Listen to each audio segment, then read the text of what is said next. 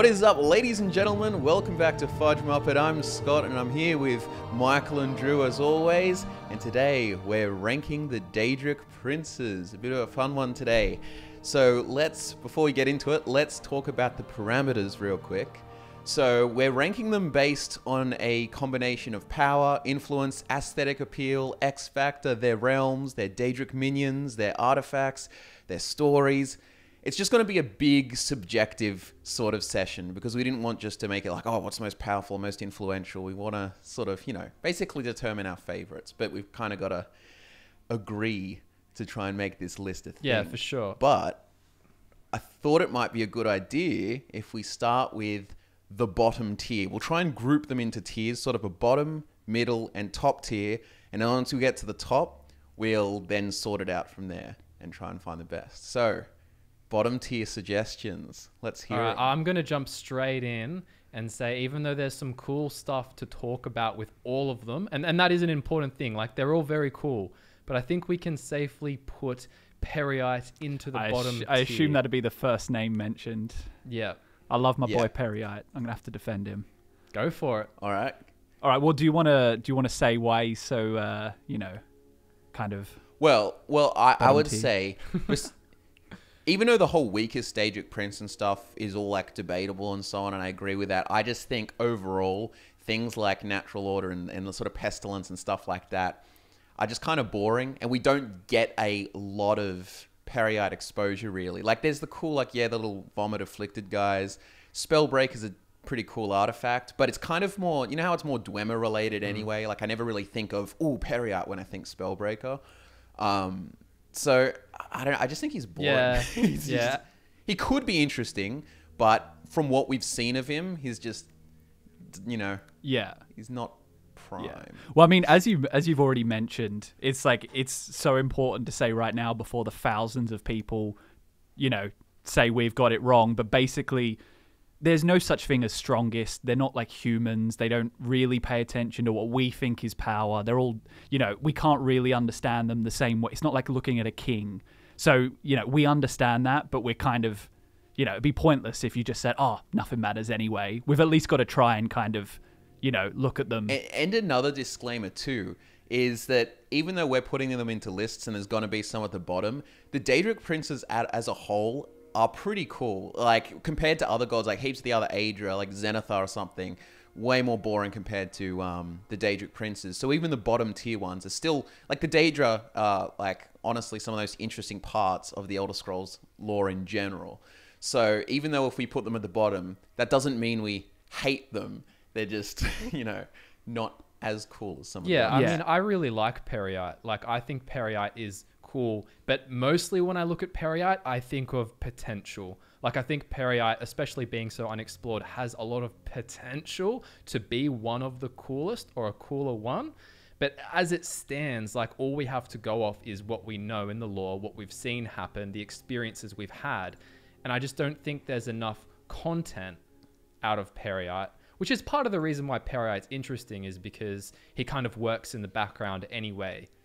Keeping things in natural order and wiping things out with disease if need be. Kind of goes against Jiggalag's idea of determinism, though, because if it's really the natural order, you shouldn't have to do anything, if you know what I mean.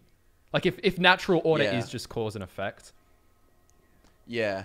But then it also depends on, the distinguishing...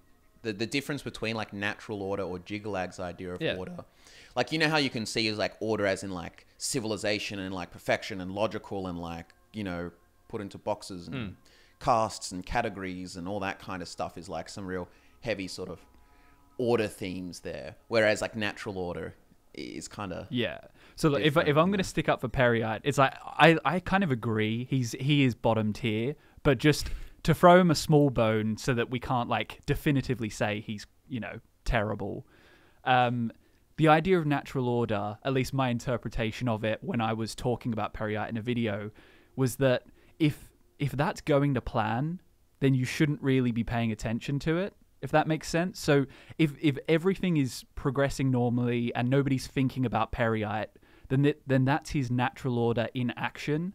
So it's him being successful. He wants to operate behind the scenes. If he gets involved a lot, then his natural order is being taken over by, you know, say his own ego, or getting involved and being, you know, talking to mortals a lot. Then you're kind of interrupting your own natural order. So that was I see what you mean. I see what you mean. Yeah. Yeah. Well, it's settled. The most boring, terrible Daedric Well, I Prince. think it's also worth saying, at least he has that title Taskmaster, which is interesting. Like, he deals with all of the more, actually, I guess it's kind of boring, all of the more menial Plane of Oblivion tasks that the other Daedra don't deal with. You know, he keeps things running. Yeah, what is that, like I don't know, his front desk or something but that's more the clerical. thing is, things don't work without the little guy doing the stuff you don't pay attention to, you know. So that's but you don't put the janitor at the top of the list. Yeah. Well, since we've mentioned Jiggalag already, let's talk about Jiggalag, because for me, at least, I think he's cool. He's got cool like order aspects and so on, and like his whole like interaction and stuff with Sheogorath and his backstory is cool. But if you actually look at him, he's kind of boring. Like, he's just kind of just Knights of Order. We're just plain. We're just like, it's a cool aesthetic kind of look, but I wouldn't be worshipping Jiggalag. No, I think worshipping Jiggalag is a terrible idea. You basically, I believe, lose free will in the way that, you know, it's commonly understood. So you end up just as a mindless Knight of Order, I guess. And yeah, that's not very fun. Kind of, yeah, I just think a lot of people like him, but I don't know. I think he's bottom tier for me. I don't know. What do you guys think? Well, I think people generally think he's very powerful, because, I mean, obviously, you've got the story of the Daedric Princes coming together to screw him over, basically, and turn him into Sheogorath. But, I mean, I might come off as the contrarian in most of these just because it's fun. That's what I do. But, when I was thinking about Jiggalag, he's kind of trying to establish order in Oblivion, which is just naturally so chaotic. It's like you can't really put order to all this chaos. And then you've got the Grey March, which is his bringing order, but then every time he does it, it counts for nothing. He has to do it all over again. And that's kind of the definition of insanity as well. So doing the same thing over So, and you know, over it's kind of like he yeah. was always destined to turn out as Sheogorath and be completely mad. See, I think so much, the problem with Jiggalag is so much of his appeal hinges on the fact that he and Sheogorath were once one thing. But like in the contemporary time, like 4th era, they're like officially split into different beings. So Jiggalag's kind of just like this boring order thing off, and we don't hear about him anymore. Or, you know, he just doesn't have the... His coolness, to me, at least, is dependent on his relation to Sheogorath. Yeah. I 100% agree. If anything, that could be one of the factors we talk about later as to why Sheogorath will rank highly. I mean, I can already see that meme, like the Virgin Jiggalag and the Chad Sheogorath. And on Jiggalag's side, it's like tries to invade, always fails, like believes in constant order, everything stays chaotic. Well, I think we'll go Jiggalag, Periite in the... By the way, actually, regarding Periite real quick, we've always said Periite, but could you also say Perite? I mean... like we always go like Periite, as in like peri chicken, but you could go like Perite. Like that would also I'm work. sure it's pronounced in the game as Periite. Yeah. I think. You're making me question myself just by associating it with peri chicken, but I'm pretty sure it's Periite. I just can't go down the rabbit hole of making sure you pronounce these really obscure words perfectly. It's like, come on, it doesn't matter that much. You know exactly who we're talking about, so it's fine. Well, the thing is as well is that in game, and it's kind of annoying, is that the voice actors pronounce different things differently. So you'll often have people like, oh, you're saying it wrong because they heard one character say it, but then another character will say it completely differently in the same game. Don't even get me started on Elder Scrolls Online. Yeah. Nerevarine. Yeah. Yeah. Oh. Especially when it's Azura too, like someone who should know how to say it. And Azura comes out and says, the Nerevarine. And I'm like, Hit us with another bottom tier one. One that's going to be in the bottom tier. I'm going to say probably Namira. Like, obviously, Namira is... They're all interesting. Like, people will listen and they'll be like, what's the good Daedra? What's the boring Daedra? Like, they're all cool. But I feel like, for me at least, Namira would be in the lower end of things, just because, yeah, it's like disease and well, not the gross stuff and slugs and cannibalism. And I do like when it kind of draws on, like, the part of her that I find more appealing is the kind of, like, ancient darkness. Yeah, that's what I was going to say. Her sphere is literally the void, the ancient darkness. So it's kind of a bit mysterious.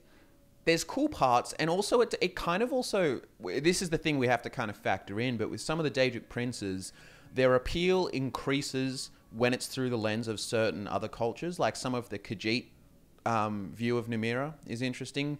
And that's the same goes for a bunch of the Khajiit views on certain gods that makes them more interesting. But it's the same as like how even, you know, Azura, Boethia, and Mephala are far more interesting through the eyes of the Dunmer versus others and so on, you know, as well. For sure. Like, I mean, Sanguine's really interesting through the eyes of the Khajiit as well, like in small nuanced ways. So I totally get what you're saying. But I generally, I think I still do agree in terms of there's not, like, even in the games and stuff, there's not as much, like, if you do I'm pretty sure, there's the cannibal one in Skyrim. I've actually forgotten the Morrowind one. The Oblivion one was when you go and you're just killing some priests or something, and I remember drinking the wine to get your personality really low so you could do a quest. But, like, there's not a big X factor compared to some of the others. Like, there are going to be some which we'll get to, but well, one thing about Namira as well is her followers aren't really going to be doing much. Like, say you talk about Mehrunes Dagon, his followers are going to be trying to change the world, trying to destroy the world or whatever. But Namira's followers, as you can kind of see in the Oblivion quest, is like they're just kind of dirty and they just want to hide in the dark, and, you know, they're filthy, and if someone tries to liberate them or, you know, turn their lives around, then Namira's like, nah, kill those priests. I want my followers to suffer. The beggar story is cool as well. The one where it's a wood elf Weedle prince or noble or something. Yeah. I remember that's the biggest mistake I've ever made on the channel, was I made a joke about Weedle evolving into Metapod, but that's another story.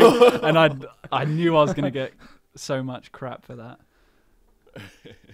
Yeah, I reckon Namira is safe because we're gonna try and get through some of the bottom and mid tier ones quicker, because we're gonna need a lot more discussion for the top tier ones. Yeah, for sure. Just quickly, the reason you don't remember Namira in Morrowind is she didn't actually appear in Morrowind, aside from being mentioned in books and some NPC dialogue. At least that's what I'm reading now, because I couldn't remember it either. I'm like, what was Namira's quest in Morrowind? There you go. Says, yeah, Namira was one of the Daedric Princes who did not appear in Morrowind, so that's why. I mean, I do like some of the in the Reachman lore. I like how there's a few Daedric Princes there, and Namira's one of them. They potentially revere, and I like. And Namira also has some cool connections to Hag Ravens, but a lot of this is like, you know, interpretation and so on. It's not as like, oh, solid 100%. It's got to do with Namira, but if she does sort of lean into the sort of Hag Raven kind of ancient darkness magic kind of stuff, and that would be cool, but we just don't have enough like confirmation, I guess. There's cool stuff with Namira, but this is the thing, once again, there's going to be cool things with all the Daedric Princes, but we're trying to make a subjective list to try and get to the... Drew, what's your next offering for the bottom tier? I think bottom tier, I'd put Meridia there. Me too. Yeah. Okay. I agree. I do like... The reason I do is because of the Aurorans and Umaril, the Unfeathered, and her general connection with the Aelids and so on. Actually, Meridia is a good example, just to...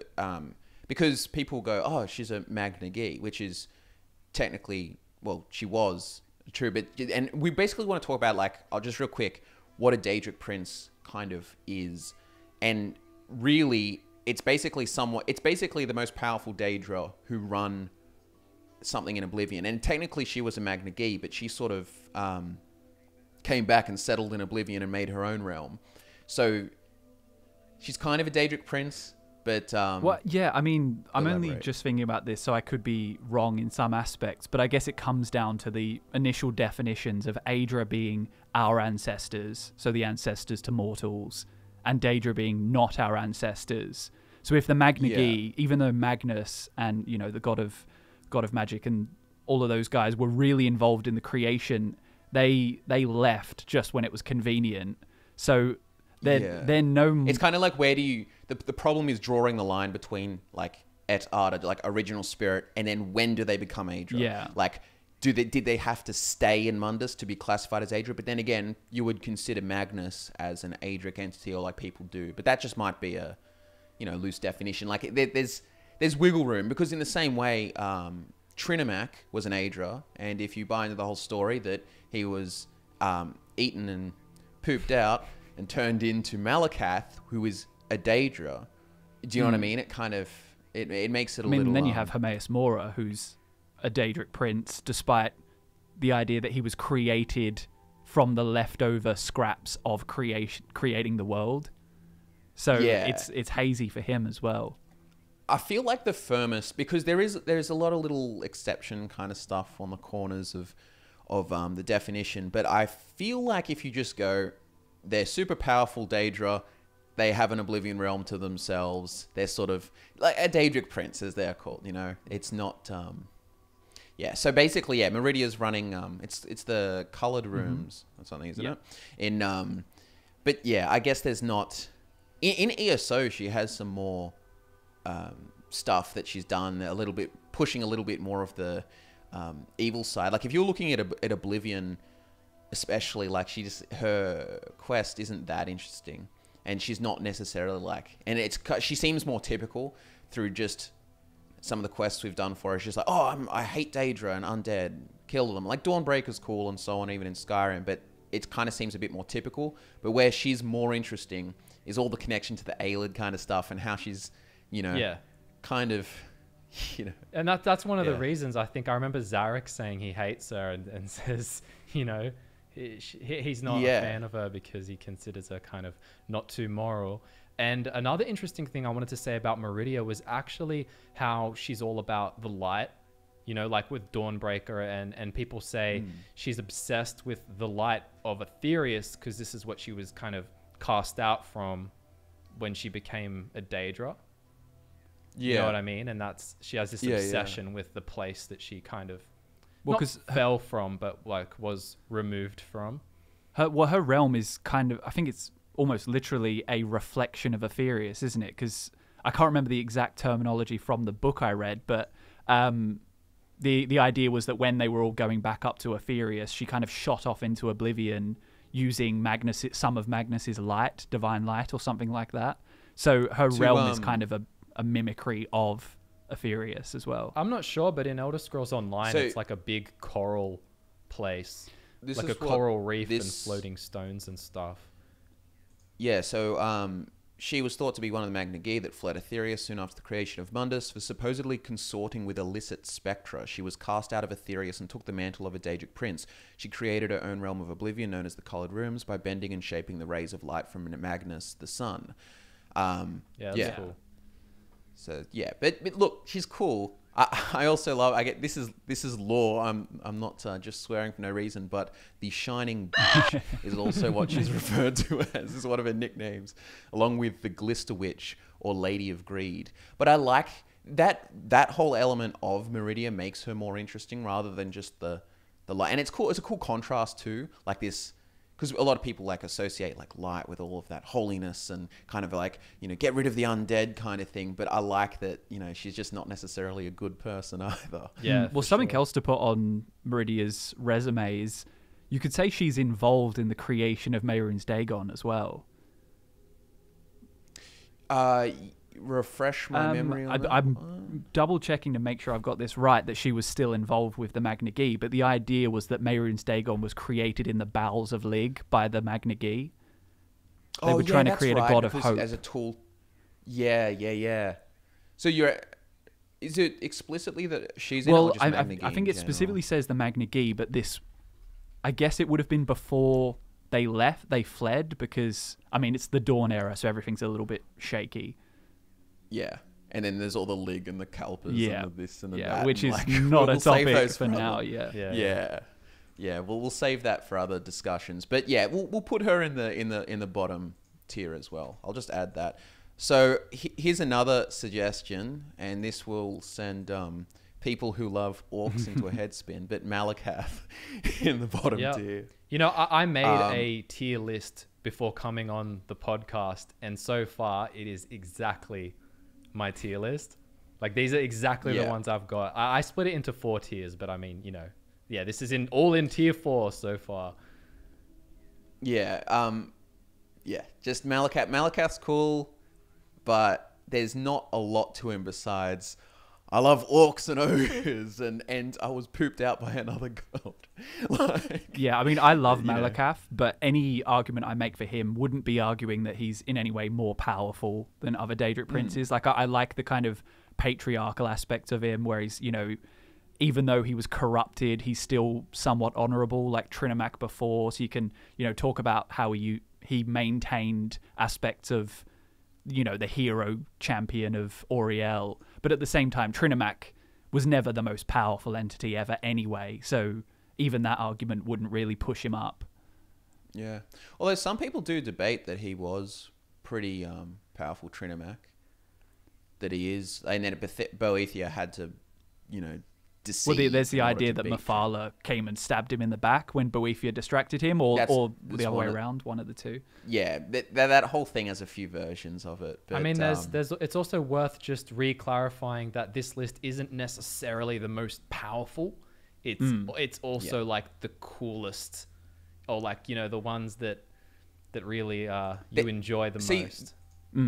There's going to be a default kind of bias because you're limited by the information available. So, for example, like characters like, you know, Mehrunes Dagon and Molag Bal and stuff, they have way more exploration. So there's a lot more to go, oh yeah, that's cool and that's cool and that's cool, and they have all these cool elements, whereas some of them, like Periat, for instance, doesn't have enough. They have the potential to be higher, like maybe in future games or future DLCs for ESO or something, they're explored to a much larger degree, and then that might push them up the ranking. But we can only work with sort of what we've experienced. Yeah.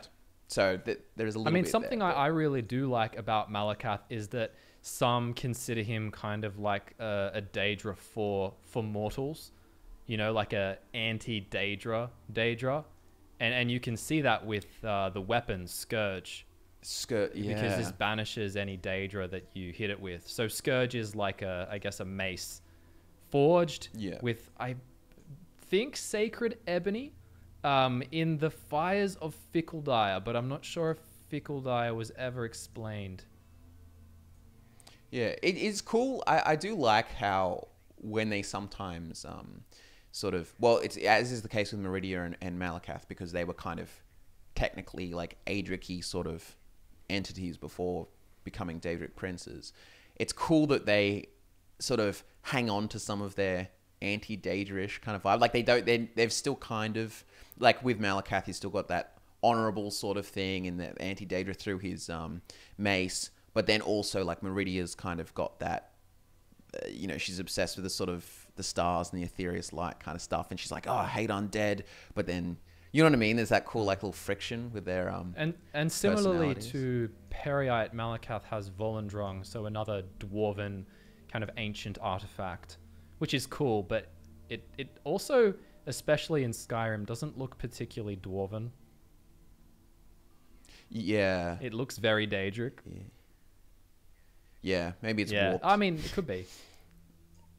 Yeah. I'm going to offer up Vaymina as well for bottom tier. Are we even in bottom tier? We've already got 5. I mean, if well, there's 17 Daedric Princes, so I feel like the bottom tier is kind of going to be, it's got to at least kind of be a third or a... This moves up to tier 3 for me, but yeah, I mean, it still makes sense. It's still down the bottom. Yeah, like I would put Vaymina there. Like, it's cool, the Nightmare stuff. I love her interaction. There's a story where Sheogorath and Vaymina try and make that dude insane, that artist insane. And... but Sheogorath wins out there. If anything, it's kind of a story that sort of shows how cool Sheogorath is. But, yeah, I don't know. Because he was like an artist, and she sent him all these nightmares, right? To make him create all this, like, messed up stuff. Like, Yeah.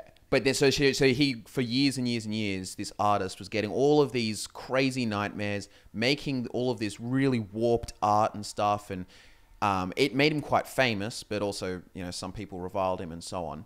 But then Sheogorath, to win the bet in the next 10 years, he simply did nothing. He stopped because there were no more nightmares from Vaemina, so he did nothing. So then the artist went insane because of the silence, because he didn't have his inspiration or anything anymore. So it was a cool little twist. I forgot the actual name of the story. Yeah. I remember that. But still, I think it's one of them. I think it was Myths of Sheogorath, perhaps. Could be, because there are a few. But we'll get to Sheogorath because he's not bottom tier. But do you agree, Drew? Yeah, pretty much. Vaemina in the bottom tier? Pretty much. Not much to say about Vaemina, really. Yeah, I would say that. So what's that? 1, 2, 3, 4, 5, 6. Probably need a little more in the bottom tier. Like, who else would you throw under the bottom? Do you know what I'd actually suggest? As much as people are like, I love his quest and stuff. Because Hangover, man. I was going to say the same thing, actually. Sanguine. Yep. I also find his realms kind of boring. Because he doesn't have there's not like a nice airtight, here's my theme of my realm. It's like, I have billions of pocket realms. Yeah, and they're basically whatever the individual mortal wants. So it doesn't really have its own identity. So you just imagine lots of BDSM realms, lots of... Like Wolf of Wall Street, basically. Drinking, and it's like, cool, but he doesn't have that oomph, or at least I think he's got fun mission quests, but I don't know. They're cool. Like I said, these are all still cool, but they're not enough to be the top. So 1, 2, 3, 4, 5, 6, 7. I reckon we can start talking what we would call our middle tier. So things that aren't going to be in the top. But so any suggestions for middle tier? I actually, just before we get into middle tier, I have one thing to say, and it was what I wanted to say before about the Khajiit and Sanguine. And I just like how, according to the writings, Sanguine's not evil by nature, but his fear distracts Khajiit from the path and kind of seeks them to urge, to follow their urges and pleasure without purpose. And I just like that little nuance of how, because you know how the Khajiit are all into their moon sugar and stuff? So for this Daedra, it's kind of he's not really bad. He's just a distraction. I just found that really interesting. But yes, mid-tier. Mid-tier, I'm going to chuck in... I would probably put Nocturnal in mid-tier. I would have put... I mean, this is all mid-tier, but I was going to say if there was a bottom of mid-tier, I'd put Clavicus Vile, I think. And I'd put Nocturnal above him, but I'd put them both in the middle tier, personally. Yeah, well, here's the way we'll go, right? Let's just quickly put some in the middle tier, then discuss further. So Clavicus Vile... Hircine. Yeah, all right, let's put Hircine there. What was the one you said just before? We were Nocturnal. Discussing? Nocturnal.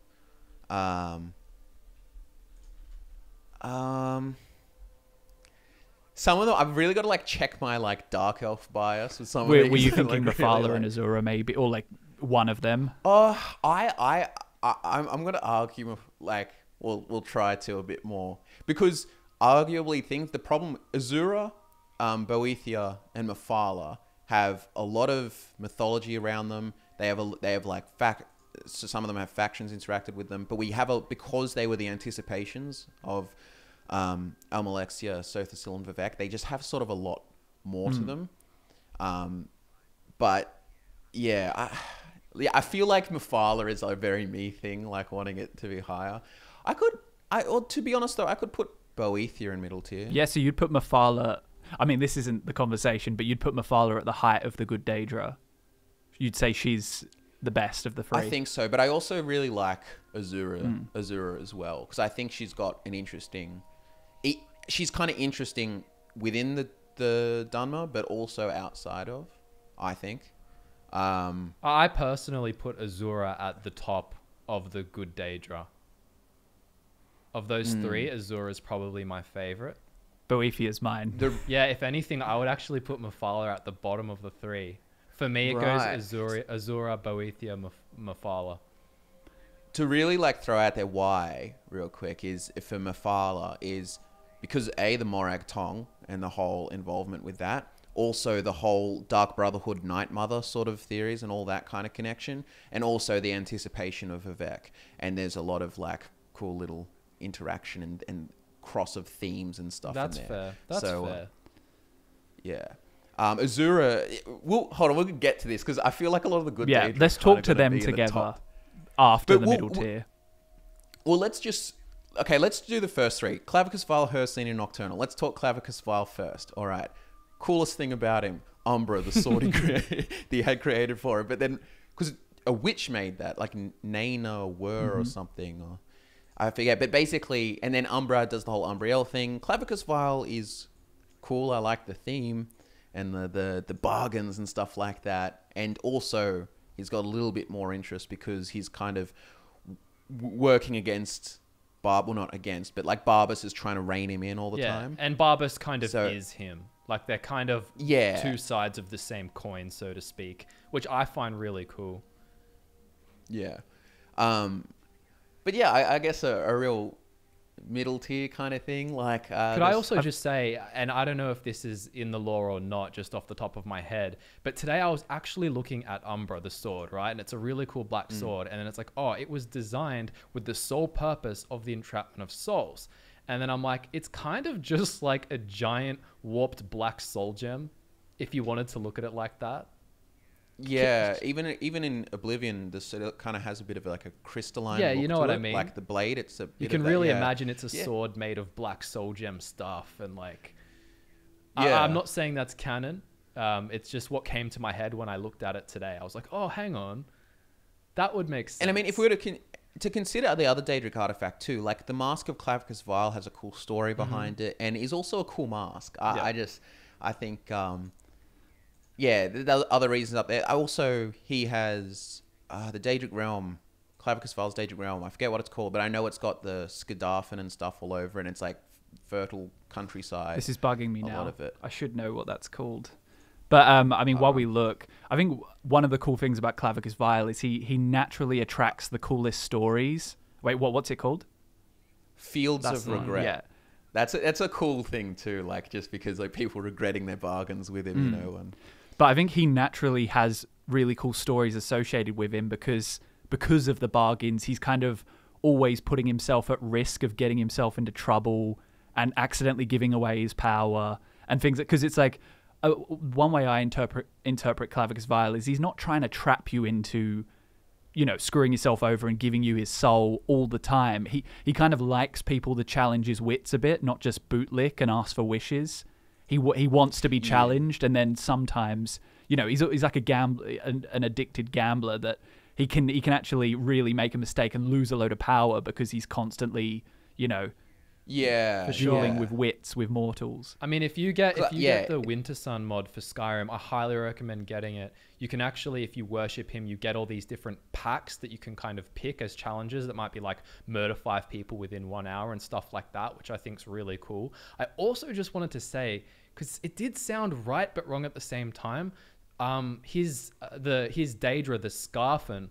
Because Scott, you said Skuldarfin, and I'm like, yeah, that's an Elder Scrolls thing, and I'm like, that's where you go that's a ruin, isn't with it?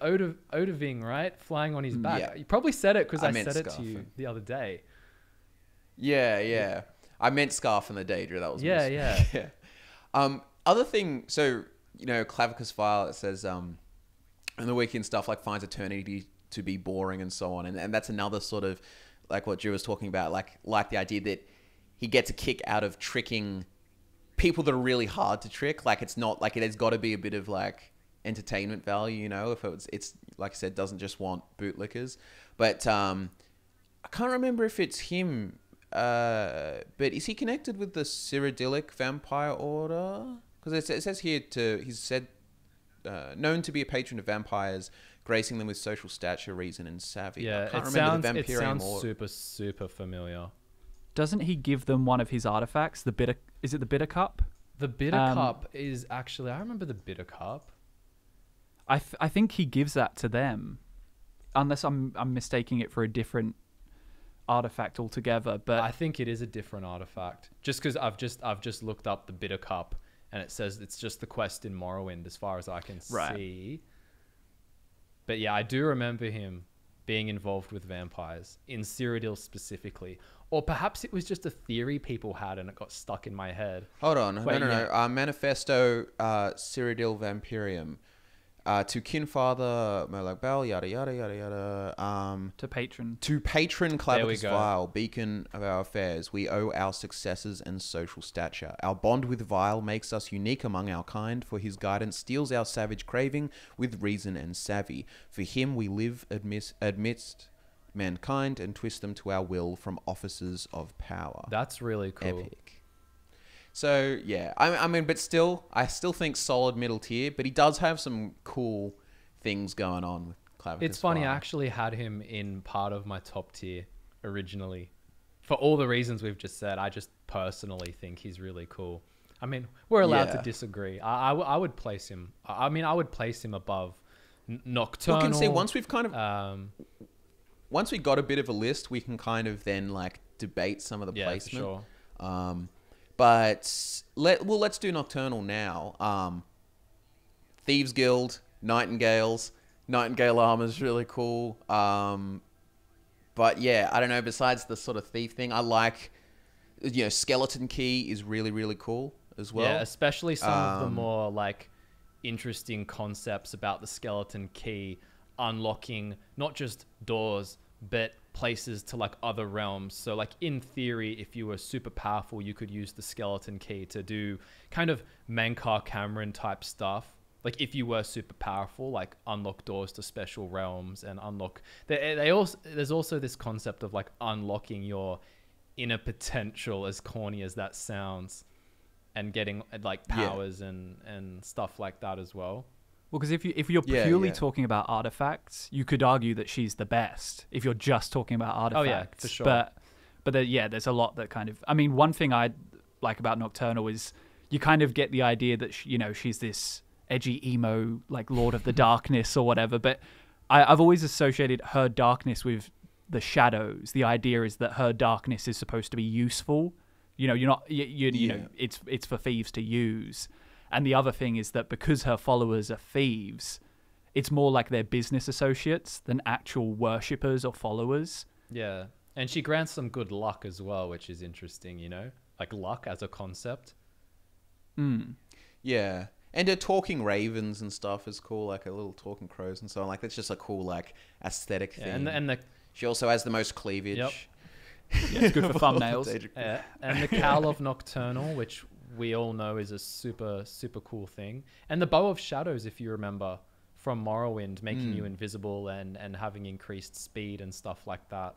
And that bow has gone between a few different characters throughout the Elder Scrolls timeline. I believe that Dram is one of them. Yeah, the assassin in Redguard. Yeah. But I guess Nocturnal, middle tier. Pretty confirmed. Yep. All right, so next one. Let's do her scene. Okay. Her scene. He's really cool. I know, Drew, you like her scene quite a bit. Her scene. He's great. Yeah. Obviously, he has the whole Werebeasts thing going for him. He's also got a whole DLC for himself in Elder Scrolls 3 Blood Moon. We get a decent amount of exposure to him. But I don't know. There's cool stuff like Hunter and so on, but it's still a kind of a basic theme. Like it's cool. It's all really cool, but it's nothing. It doesn't really apply to a lot of things outside of that sphere. You know what I mean? Like it's very just like hunters and the whole. It's which very is very contained important and not super deep, I guess, for lack of better words. I think what I like about her scene is kind of similar to what I like about Clavicus Vile. Is that the Daedra seem very rigid. They're your gods who you worship. But what I like about the Daedra is their kind of willingness to just play around. It's fun to meddle with the mortal realm.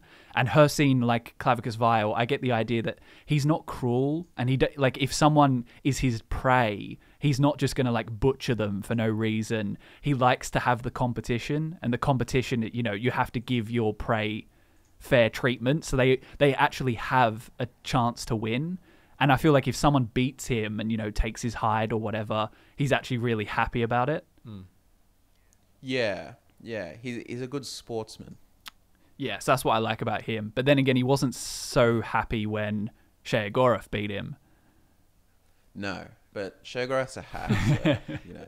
It kind of reminds me that the story between Sheogorath and Hircine has Hircine, like they have a battle, I think, of beasts, and Hircine has like a big, I think it's a were-Daedroth, and Sheogorath just makes this bird which just flies around, dodging all the attacks and chirping, basically makes it kill itself, right?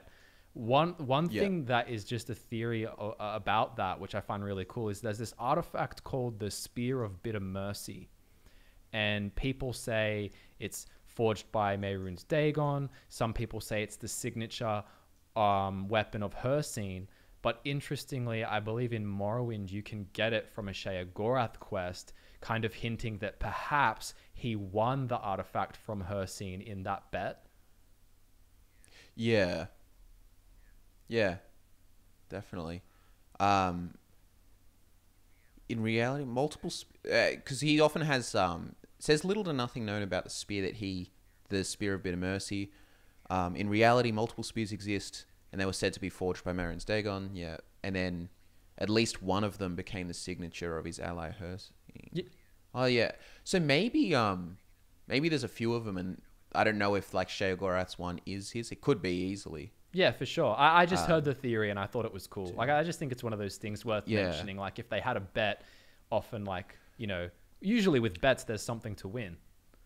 I remember for writing the Reachman lore video, there was a really cool book, and it was just in reference to him, and it was talking about all of like Hircine's holy aspects, and there was like the aspect of the hunter, which is sort of him with a spear, and then there was like I'm pretty sure it was like a bear one, and I think even a hare, there was basically a few different things, and one of them was like a werebeast or something. But there are some really cool pieces with Hircine. Hircine doesn't, like, it's cool because the Reachmen are one of the few, I think, cultures that sort of have him in their like pantheon, sort of like, otherwise he's usually a select sort of hunters outside thing. You know what I mean?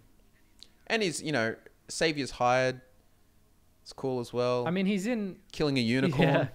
Was he's fun. in the Khajiit and Bosma kind of worship. Yeah, true. Sorry, more often. Yeah.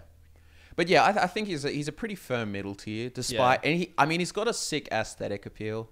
Like, I just think, like, that... I prefer... There's depictions of him in ESO with, like, a proper deer's head, but I do like the bone deer head better, I think. But, yeah, so Hircine there. All right, so what else have we got? What about Hermaeus Mora? Let's actually discuss Hermaeus Mora. Because do you think he's a top or a mid or a... I feel like if you're bringing his Realm of Oblivion into it, he would be right up the top. Yeah, I mean, that's fair. You can bring it in. I mean, you also get a lot of interaction with him. And knowledge is really cool. Yeah. Like, but yeah. I personally, I'd put him top tier, I think. And black books and stuff, yeah, it's cool. I guess maybe I'm just sort of like bored of him. If that makes sense. But I do, he probably belongs there, so. Yeah. What else have we got? What do we reckon? I was just going to say, yeah, like the Ogma Infinium's super cool. Like all the black book powers are super cool. The concept that he doesn't actually create really any knowledge. He just kind of steals it all and hoards it for himself. And, you know, you can go to his realm and unlock all these different secrets so much as you don't go insane. He's also a connoisseur of Japanese media. Let's discuss Boethia then. Let's discuss Boethia because Drew, make your case for putting him in the top tier versus middle. Well, I think... I mean, I'm biased because I like all of anything Dunmer related, and Boethia is hugely important to Veloth and all that. It's hard for me to sort of tier up the good Daedra. Well, I mean, I'll have to like double check with the texts, and you might be able to tell me if I get anything wrong here, but I feel like of the good Daedra, when the Kai'Ma first became the Changed Ones and moved to Morrowind, or Resdayn as it was called then, Boethia was behind most of it. He was the kind of catalyst for the change. The Azura and Mephala were involved. Like Azura, I think, helped them build their homes. I hope I'm not getting that bit wrong, but I think, or was that Boethia? I think it was. I think it's sometimes there is a bit of weird stuff. I think it's both Mephala and Boethia in different instances are credited with the formation of the Great Houses. Though I think it is. I would give credit to Mephala anyway. I think Azura was behind the idea of the changed ones, the Kaima, the thing. Right. Well, I mean, they're kind of all this is related, kind of, I guess, I'm bringing subjective ideas into it, but I think I'd associate their political formation with Mephala, because the idea of lies and deception as your way to get the political upper hand, I associate that with Mephala. I associate with Boethia the idea of changing, because, I mean, obviously Boethia is the one who shamed Trinimac, but then also Boethia kind of gives them the idea that, which is at the foundation of Dunmer and Kaima people, is that mortality is a test. So it's all about getting good and overcoming it and kind of reaching apotheosis by beating mortality, essentially. Well, I could throw in this for you is they believe Azura is their god ancestor who taught the Kaima how to be different from the Ultima, though some of those can be attributed to Boethia and other texts and so on. I feel like it's a bit of a communal job with that, like they're all doing it, but obviously Azura plays a bigger part with the Nerevarine stuff, but that's like later in the history. I mean, Boethia does have a golden katana, which is pretty cool. Oh yeah, Gold brand's cool. There's also Fearstruck, which was this shield that you hardly know anything about. Yeah, there's a cool mod for it. Yeah, we know. I think it was destroyed. It was like Lyrisius' shield destroyed or melted instantly when fighting a dragon or something. And then he convinced the dragon like to let him polish one of the scales it couldn't reach, and then like stabbed it. Yeah, you know what? I kind of think, as a little exercise to sort of, I guess that's unfair though. Then they would knock out Mephala too. But like, how is Boethia outside of the Dark Elf stuff? I mean, she created the orc. It's pretty important. They created the orcs really inadvertently, like by consuming Trinimac and pooping him out. And that, some say that's a super literal take, but it's my take. It's juicy. It's fruity. It's interesting. Yeah. Well, a lot of Boethia is just enjoying watching mortals fight to the death and then choosing the most powerful mortal to be her champion or his champion. Ebony Mail too is really cool. I like, actually, one thing that makes Boethia more interesting is I like that in that whole Trinimac story, she's kind of like defending Lorkhan's honor, like sort of seems to like Lorkhan and like be, and that's one of the reasons for screwing over Trinimac, because of the watch. I think, I can't remember the quote exactly, but it's something along the lines of the lies that Trinimac was spreading about Lorkhan. Something like that. Yeah, Do you I'm remember pretty sure. I'm going to see if I can pull up the source. But, yeah. I mean, as the listeners can tell, there is a ton of lore with the 3 good Daedra of the Dunmer. There's just a lot of stuff. Yeah, if you think, but if you think in Oblivion, like if you would actually like break down the quests, for example, in Oblivion and even Skyrim, they're not that crazy good. Like go into an arena, fight a bunch of people, go kill this wood elf dude in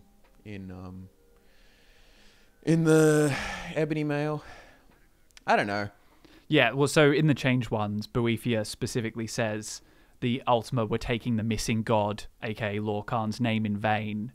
And then, if you're looking at just that source, because it's talking about Boethia, it kind of gives Boethia all the credit. So it's like, told the mass of people gathered, the triangle truth, the rule of Sigic Endeavor, how to build houses, how to change your skin, how to achieve Exodus. All of this kind of gets directly attributed to Boethia, but it's obviously, as you've already said, kind of, it's an effort. It's the combined efforts of all of them. Has some cool Khajiit lore too, which is I'm actually less familiar with. But I love the Boethra, warrior of the East and West. I love that. Sharp-tongued Khajiit deity and ancestor spirit and teacher of old ways. She is the mate of Mephala.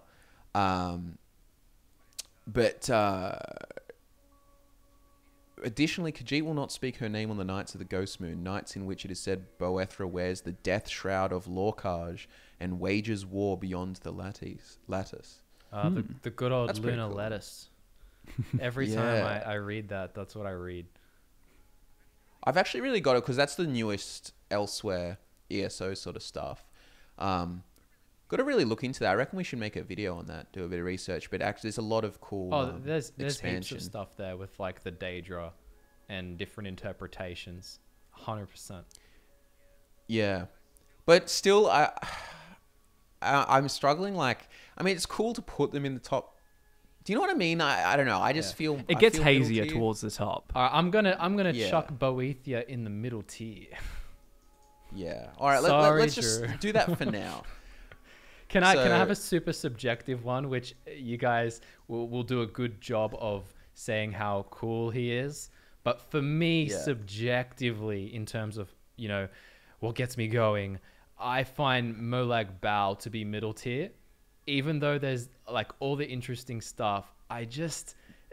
I agree. I find him I actually a agree. little bit, probably because of Elder Scrolls Online, but a bit typical. Like, I'm evil, I dominate, I'm bad, I'm here with my dark anchors and my, you know, necromancer Yeah. helpers. Like, whoa. Vampires, the vampire whole thing Yeah, is it cool, is, it but is. like it's still a solid middle tier outside of that. He's I guess what I would say is Molag Bal is one dimensional. He's rather very clear intent, purpose, domination. That's my thing, and then it's kind of like applied to everything, but it doesn't. Do you know what I mean? Like some of the other ones. I mean, some that we've even put in the bottom tier have a little bit more of a diverse character. There's Yeah. like But bits to Molag them. Bal is still Like- pretty cool. Like, there is a ton of info, especially because of Elder Scrolls Online added to him. But yeah, I just wanted to come out, break the ice, and say I think Molag Bal belongs in the middle See, tier. Funnily enough, and I think Drew will think this is really cool because I actually used to think it was more typical Mehrunes Dagon, but when you look into Mehrunes Yeah. Dagon, he's really, really, really cool. And I thought you were about to say Mehrunes Dagon, so I was geared up, ready to go. Like, yeah, let's go Mehrunes Dagon, and it's like no, Molag Bal. It's like, yeah, I kind of agree. Well, it automatically weakens a prince just to have them fail to invade Tamriel, because Molag Bal being defeated by the Vestige, I think is the name of the protagonist in ESO, inherently is going to make him seem less powerful and less cool. I mean, you know, he's the Prince of Domination, but he got beaten in a 1v1, although I think he had a few other people helping, but still, you know, he lost, so he can't be that good. Yeah. And that differs to Mehrunes Dagon, because if you really dive into Mehrunes Dagon being about revolution and change, him invading in the Oblivion Crisis changed everything. Yeah. So in a way, even though he lost, he actually kind of won. Which compared to Molag Bal, you can't say the same thing, because Molag Bal wanted to win, to dominate, to be in control. Like, it's kind of a different theme. Yeah, we've got a video on the channel that compares both of the invasions, and that's. I mean, I don't want to spoil it, but it kind of comes down to that Mehrunes Dagon, so long as he incites change, he can't really lose. Plus, he came a lot closer anyway. His overall sphere has more character to it. There's different things. Like, it's not just the destruction, but the whole revolution thing is a really vital component of him. But let's so basically I think we've got 5 more. We can put another one in the middle tier if you want, or we could just kind of like settle it. Let's just say, let's list off the last ones remaining and say, does this sound top tier, or would you put one in the bottom? So Azura, Hermaeus Mora, Mehrunes Dagon, Mephala, and Sheogorath. I think that's a fair think we're top on the- 5. Yeah? Yeah. Fair top Yeah, 5? yeah, All right. especially when you can sell me on Mephala better than I can sell myself. So that's Okay, why all right. I agree after hearing, because there's parts you forget, like especially when you talk about like Vivek and stuff, it gets more interesting. Yeah. All right, let's make sure we've kind of we'll go into these a bit more. And make sure we've got Well, let's start with Mehrunes enough. Dagon. That's a top tier kind of one. Yeah, okay. So we've had a lot of exposure. I mean, I've never personally played Battlespire, but I get the gist of it. But and obviously Oblivion as well. And you've got all the Mythic Dawn commentaries, which adds heaps to them. The whole idea that he's birthed in League, created by the Magna Gi first as this being of like hope and revolution, and I'm pretty sure, Drew, correct me if I'm wrong, it's to overthrow the Dreg tyrants at that time, and that's what he was designed with. He's kind of almost like a super weapony kind of vibe thing. Do you elaborate more? Well, I mean, I think one of the coolest things about Mehrunes Dagon is the idea that he's, at one point in time, he can be, you know, your worst enemy, and then he's your best friend. It's all about he represents the bottom. Whoever's on the bottom, he's the perfect tool to kind of just, I mean, really, he's kind of the communist revolution prince, because the idea is whoever's suffering or whoever wants to just topple what exists, call on Mehrunes Dagon, because he's all about, you know, the hope of the downtrodden, and you know, so. And that's what kind of like makes him interesting, that he can sort of, it's kind of the underdog kind of thing in the revolution, like, but he can be, you know, your enemy or your best friend. But like from some perspectives, if you didn't like the Empire and you didn't like the current sort of go with Tamriel in the time of the Oblivion Crisis, then he's appealing. And that's how all those Mythic Dawn came about, because they were promised sort of like this new realm where he combines them. And like, I'll read it's the Mythic Dawn commentaries 4. I'll try and get through Mundex Tureen, which is referring to Mundus, I'm assuming, was once ruled over solely by tyrant Dreg kings, each to their own dominion, and border wars fought between their slave oceans. They were akin to the time totems of old, yet evil and full of mockery and profane powers. No one that lived did so outside of the sufferance of the dregs. Give my soul to the Magna Gi, saith... Okay, hold on. I'll basically, Mehrunes... For they created Mehrunes the Razor in secret in the very bowels of Lig, the domain of the upstart who vanishes. Yeah, and though they came from diverse waters, each gets shared sole purpose to artifice a prince of good, spinning his likeness in random swath, and imbuing him with Oblivion's most precious and scarce asset, hope. And then there's a bunch of other stuff, but basically it's a cool... So, a great rebellion rose up and pulled down the towers of Kim El Garjig, and the Templars of the upstart were slaughtered. Look, there's a lot of poetic stuff here, but essentially he rose up and helped depose the Dreg kings. And that I like too that those tyrant Dreg kings are referenced in the 36 lessons of Vivek as well, in all of the Dunmer mythology as well, like separate. So it kind of, to me, it kind of leads me to believe that there were these tyrant Dreg kings of Lig and stuff like that. But the other thing that really sells me on Mehrunes Dagon is, in the Dunmer mythology, he's one of the 4 corners of the House of Troubles. And there's just cool, like, he embodies all of... So the 4 corners of the House of Troubles are Malakath, Mehrunes Dagon, Molag Bal, and Sheogorath. And each of them represent sort of trials or challenges. So Molag Bal is always looking out to like corrupt the Dunmer bloodlines, like vampirism, etc., etc. Sheogorath trying to turn them all insane and challenging the mind. Malakath is the physical test, like sending the orcs and all that kind of stuff. And then Mehrunes Dagon's sort of like the terrain, the inhospitable terrain of Morrowind, and that's kind of what he represents. But there's this really cool story where Vivek is in his giant form and he's fighting Mehrunes Dagon, and they're having this big clash, and their battles actually create... hold on, wait, I'm just making sure I'm not confusing the Westgash. That might be the Ruddy Man, actually. But I was just about to bring him up. To go back to Molag Bal very briefly, but go on. Yeah, so basically Mehrunes Dagon has a big fight, and I remember that he disarmed Mehrunes Dagon or something, and then Vivek... basically waited for him to get his sword back, or basically did this chivalrous act because he didn't want to fight an unarmed opponent. And then that's why the Dremora of Mehrunes Dagon and So Forever actually honoured Vivek because the chivalry that he showed off and so on. But Mehrunes Dagon's involved in a bunch of... Are you talking about the destruction of Mournhold? Well, that's Okay. separate. That's when Mehrunes Dagon gets summoned up and he destroys Mournhold once, but then Sothasil and Almalexia stop him. Yeah. That's a separate one. But to quickly talk about the Ruddy Man, that's another cool Molag Bal story. I still think he's middle tier, but to a little bit more development is Molag Bal was said to be the king of the Dregs. The chief of the kings. The chief of the Dregs. And he was, I can't remember if he was killed in a battle or something went down, but basically his carapace fell when he was killed as the chief of the Dregs. His carapace fell down onto the land and so on, and a Dunmer boy came along and found the carapace and wore it, but then that turned him into the Ruddy Man, which is this like big terrible monster beast and so on. And I'm pretty sure, and then he had a fight with Vivek, and Vivek beat him, but it created the West Gash, which is an area of Vardenfell.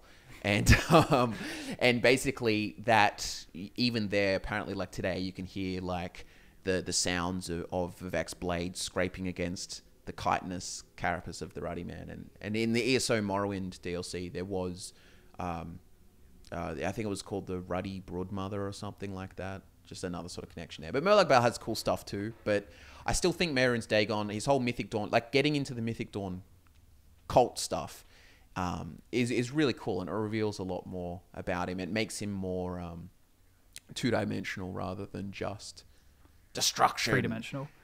Yeah. Three-dimensional. Sorry, that's what I meant. And he has all these really cool artifacts as well. Like besides Mehrunes Razor, there's things like the Daedric Crescent, the Spear of Bitter Mercy, depending on who you listen to. But there's also the Sword of the Moon Reaver, which was actually given to his bodyguard and also kind of his lover. He took one of the Dark Seducers as his lover. Yeah. Back in Battle Spire. So this is about, and even to just add on that Battle Spire stuff too, is like this, in that time he was helping Jagar Tharn with that whole like getting the throne, like for the events of Arena, like Battle Spire's around then. But yeah, it's just cool. Like, and that's another sort of form of revolution. Like he really tries and screws the Empire twice in like the third era. But yeah, he's got and also there's the Mysterium Zarks, his tome written by him, who scribed it in the deserts of rust and wounds. yeah, Which is the It's Deadlands, cool right? Yeah, I'm pretty sure, yeah. all right.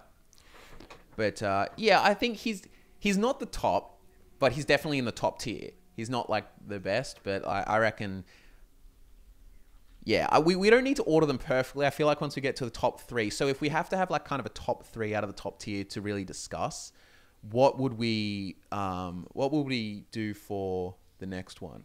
So you kind of have Hermaeus Mora, Azura, Mephala, and Sheogorath.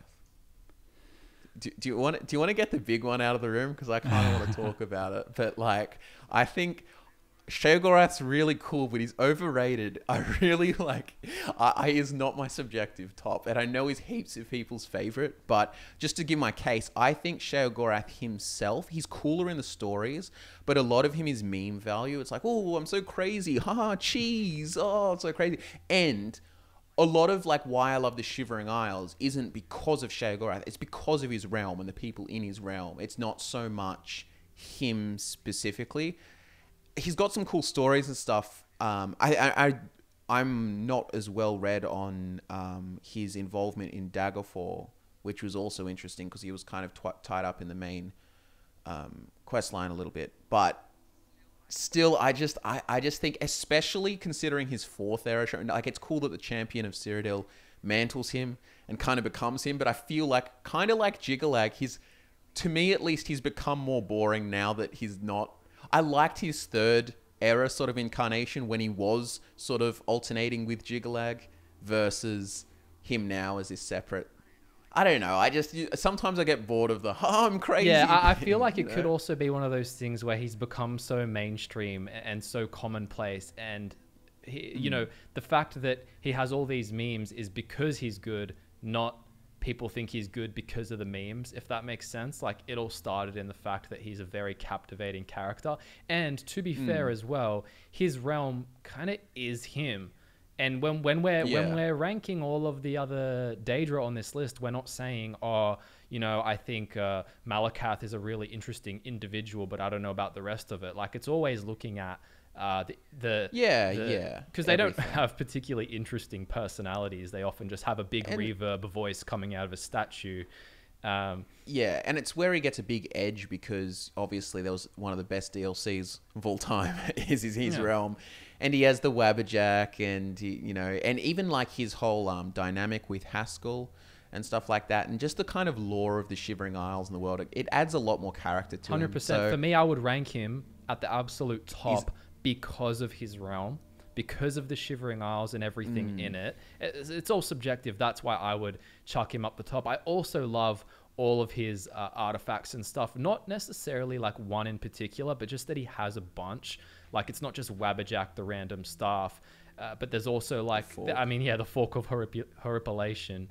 But there's also the Folium Discognatum, which is like another Daedric artifact tome with like words in it that move around when you try and look at them. So it's like basically incomprehensible, but if you can figure it out, like, you get like power and stuff like that.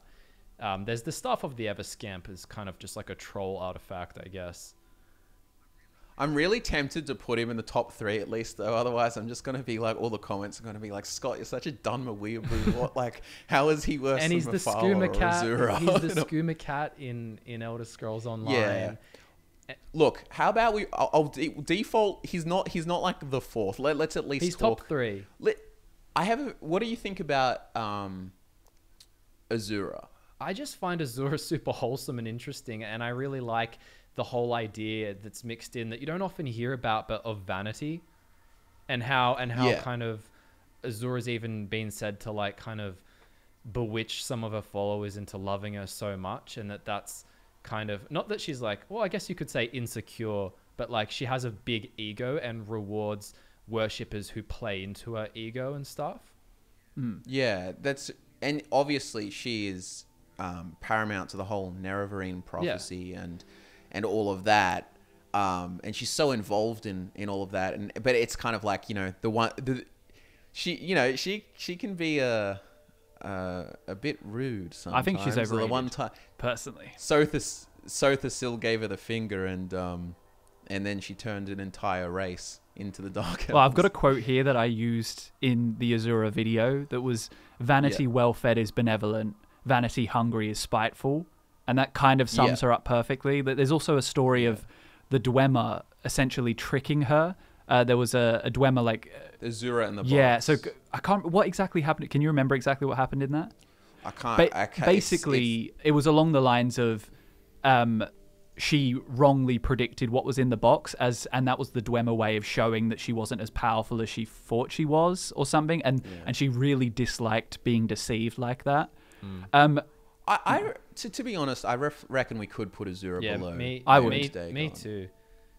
Yeah, me too. I mean, I would have put her in middle tier personally, but you could. There's an argument there. It's more like, I guess her concept is not top tier, if that makes sense. Like, just her theme and vibe doesn't jump out as super amazing. It's all of the little stuff and the stories and that. I feel like I'm conflating her a lot with her followers. Like, Indor and Erevar's heaps cool to me, and he's champion of Azura, but he's not really like embodying what Azura is inside. If that Same. makes sense. I think I'm doing something similar. The more I think about it, the more I'm drifting towards Drew's view, actually. Which, do you know what? I think we should probably, if anything, if we were to make a little swap, I reckon maybe even swap Azura and Boethia. So Boethia from middle tier and a Boethia into... So we're gonna put Azura in the middle tier. I can vibe that. I mean, we don't want to be simps. We're not tricked by her endowed features. I mean, how impressive of a feat is changing their skin color? Like, how often do Daedric Princes have that much of an effect over mortals? Is there much? I mean, evidence? she's the other thing cool to change. She's also attributed to changing. I'm pretty sure changing the Khajiit from elves into little cat people. Yeah, made them the fastest, the cleverest. So that's kind of cool. Like, she's changing all of these races and transforming. Which I don't think other Daedric Princes really do. So, I'm kind of playing devil's advocate, contrarian against myself here, but she's actually pretty good. Okay. Maybe we can put Azura in the top tier, but like at the bottom of the top tier. Like, so there's 6 in the top tier now. Do you know how I kind of feel like actually maybe let's make the top tier just 4. Oh, okay. And just put Boethia into the middle With tier as well. Azura. Because when I was thinking, I'm like, maybe I'm just swapping it, but maybe they're kind of on the same. Although we need to discuss Mephala, because like I guess I feel like that's just my my subjective. I mean, we've all got it's all subjective, but we're trying to like make it into a thing. But yeah, my main reason for Mephala is basically she sets the through the Morag Tong, sets the foundation of a peaceful Dunmer society, which I really like, which is basically it's the whole idea of that alternative society that you've got where the Morag Tong are doing these licensed murders and so on. It allows them to just, it's like that sort of, you know, the themes of how like a society is, you know, super great and everything, but, you know, secretly the CIA are off assassinating things, doing all kinds of things. There's lots of dark and evil stuff happens to maintain a pleasant, good society. It's kind of her and the Morag Tong is what they have to do to maintain. So there isn't all-out warfare and so on. And I love, I'll have to find some of my favorite quotes. I love, what's a favorite? I mean, you can kind of associate all deception with Mephala, and lying and deception is pretty powerful. Yeah. And I love the idea too. I love the idea of that all mortal lives are on threads and so on. And she's like the web spinner, like, you know, plucking threads and doing all kinds of stuff. And she's also associated with fate and stuff. And because of that, she's said to be the sibling of Hermaeus Mora, which is really cool as well. But I'm just trying to find my favorite. I just like, so, you know, as known in the West, Mephala is the demon of murder, sex, and secrets. But all of these themes contain subtle aspects and violent ones. So there's like assassination and genocide, but then there's like courtship, and then there's like orgy or like tact or poetic truths, and just sort of like this kind of, she paradoxically sort of contains all of these kind of themes. Do you know what I mean? And then also it's kind of that her whole thing by being the anticipation of Vivek. She's very important to Vivek's character as well, because Mephala is like the primal darker side. Well, in their canon, in their theology, she's the sort of darker part of Vivek. It's funny because to me, I just can't.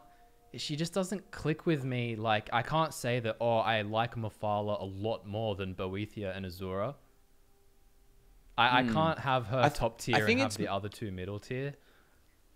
The other thing too is, I think, is the Morag Tong thing. Like, I really like the idea with that when the armistice happened, that they had to, sorry, not the armistice. When the rise of the tribunal, they had to sort of start worshipping Vivek. Oh, maybe it was the armistice. I can't remember. Basically, there's a thing that basically she deceived and became like the Night Mother, and then created this whole like dark brotherhood thing inadvertently with, directly, because the original Morag Tong had sort of strayed for the part. Well, yeah, there's stuff there. I feel like I'm not selling it. No, you're not. Well, there's the argument. No, there's the argument that the Night Mother is literally just an aspect of Mephala. So she is the wife of Sifis. Yeah. Oh, the Ebony Blade's sick as well.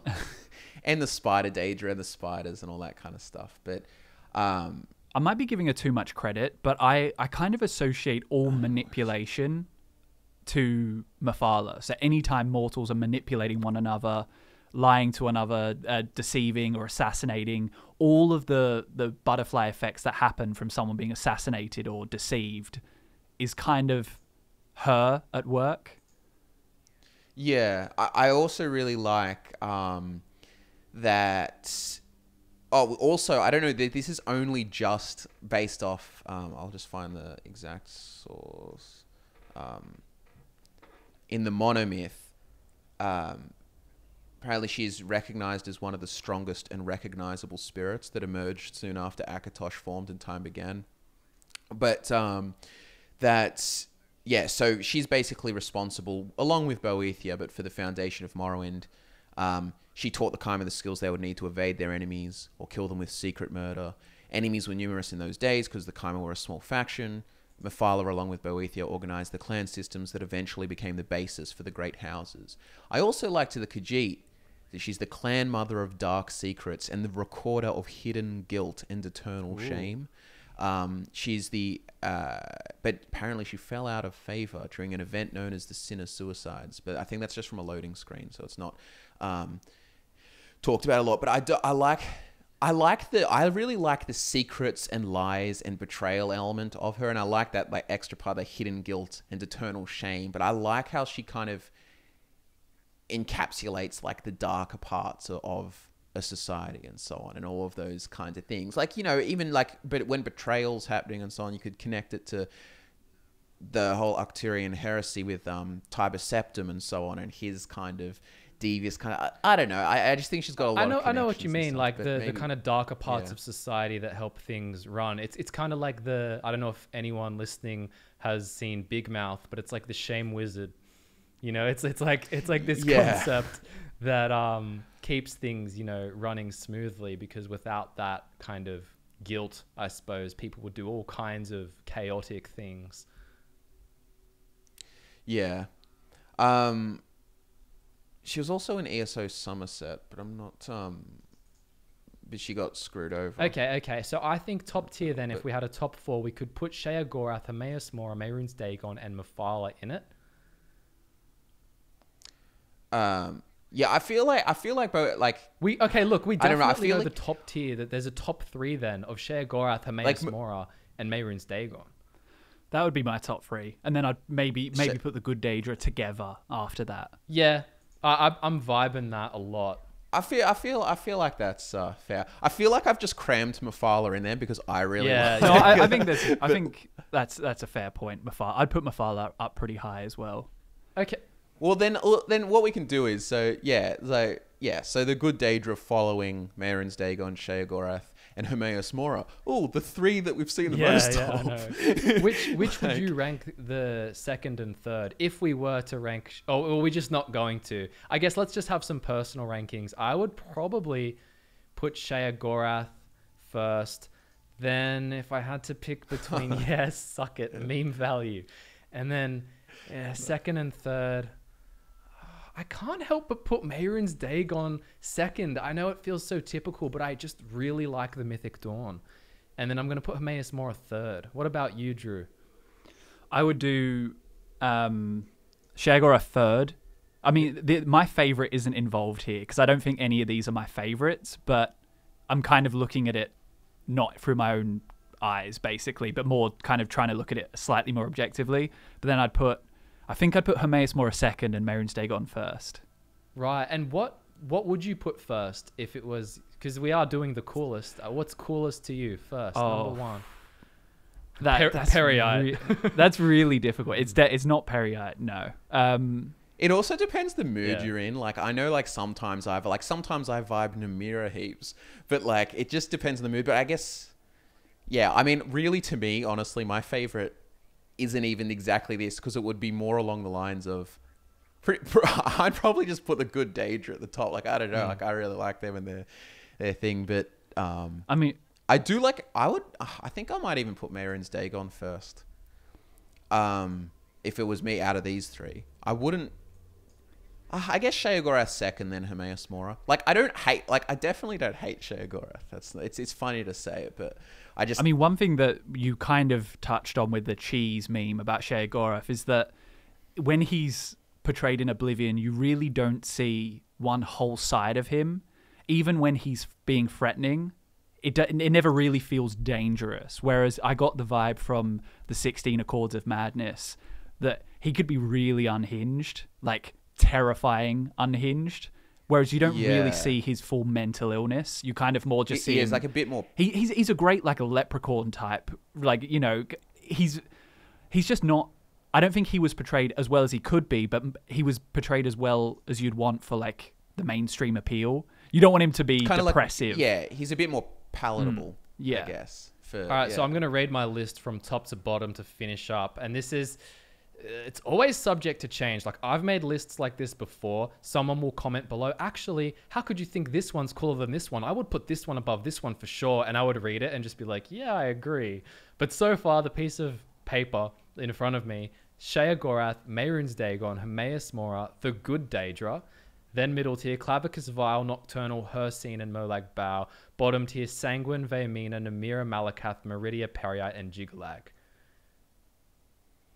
Yeah, mine really only, like, I would just get called a Dunmophile because I would just put the Good Daedra at the top. But like, if we're trying to have like a more of a FudgeMuppet list, I just can't put Shea Gorath at the top for me, bro. I just can't. Mehrunes Dagon, I think. Because Hermaeus Mora is like, yeah, cool knowledge and tentacles, and he's got the Seekers are really cool, Ogmophinium's all really cool.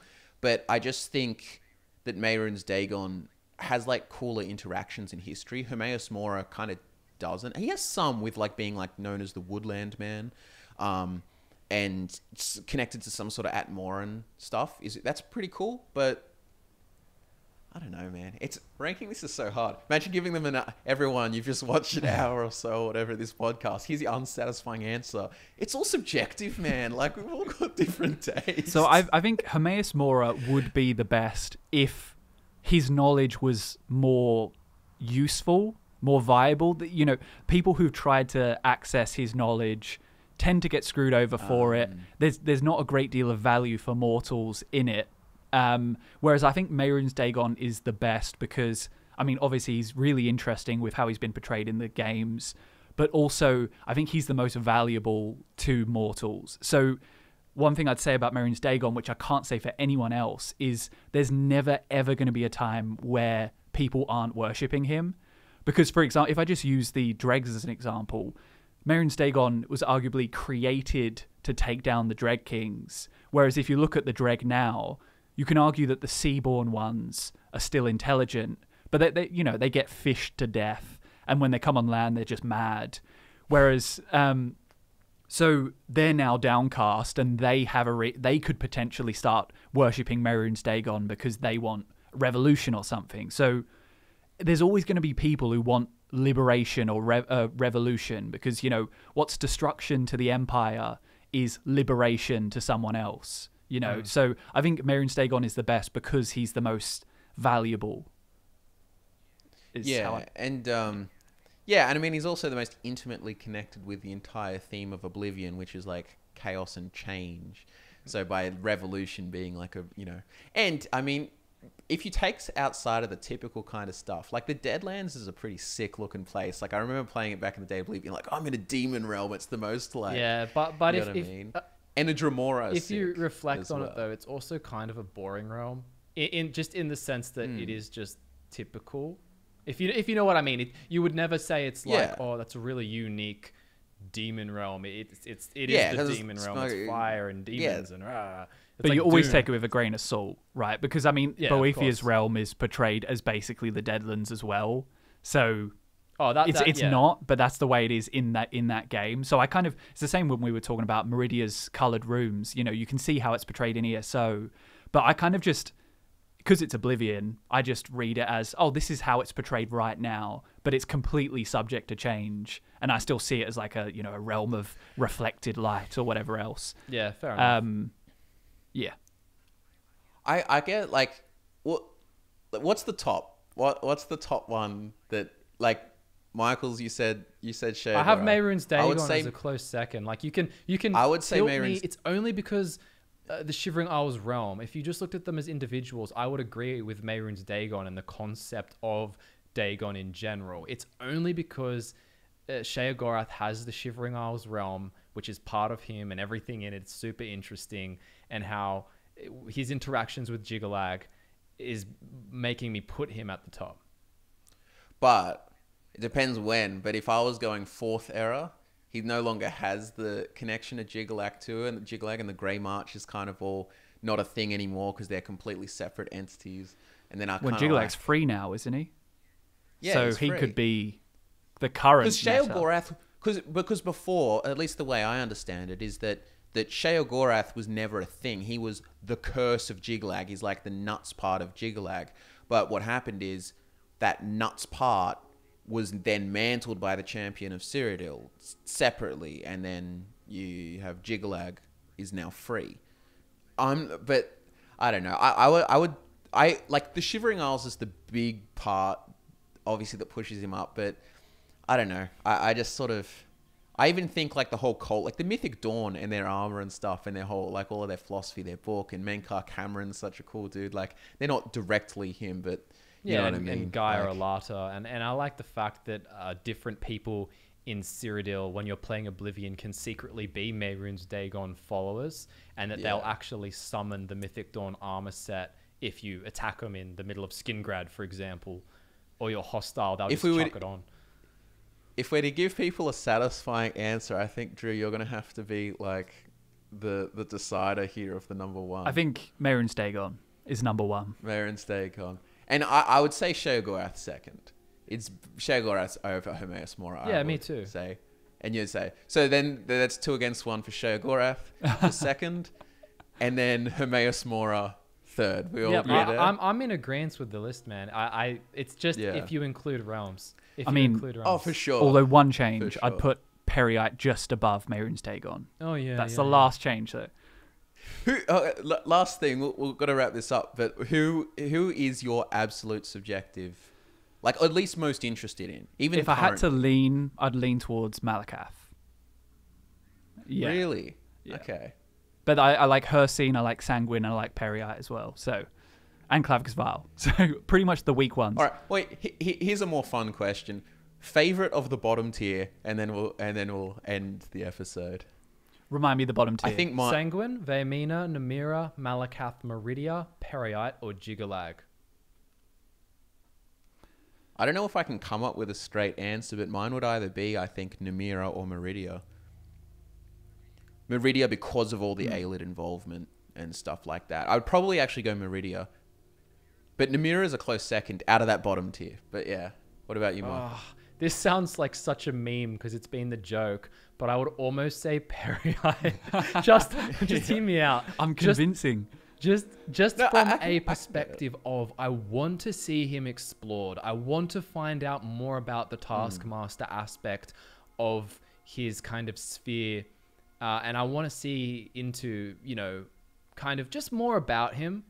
I want to find out a lot more. There's just not enough there. And I just think there's a lot of potential. Like if the next big realm in Elder Scrolls 6 was with Periite, I would be keen. It's just like, hey man, welcome to management. This is my realm, and this is Shireen here, and she's the receptionist. Got to get coffee. And get well acquainted with a janitor over here, and instead of loading screens, you have really long waiting rooms. Yeah. All right. Well, I think that wraps it up. I think that's it. Mehrunes Dagon, the top Daedra. That's our subjective favorite. If you were to go from a consensus amongst us. But there you go. We had a bit of a fun one this time around because we wanted to discuss. We were going to go into a particular Daedric Prince, but then we couldn't really decide on what. So we can kind of like put this out here, and now you guys might get inspired by like, which one I want to see more dedicated episodes to. But we'll probably go in on a more deeper lore discussion next time around. But hope you all enjoyed. Subscribe, like, and we'll be back to nerd out with you all again next time.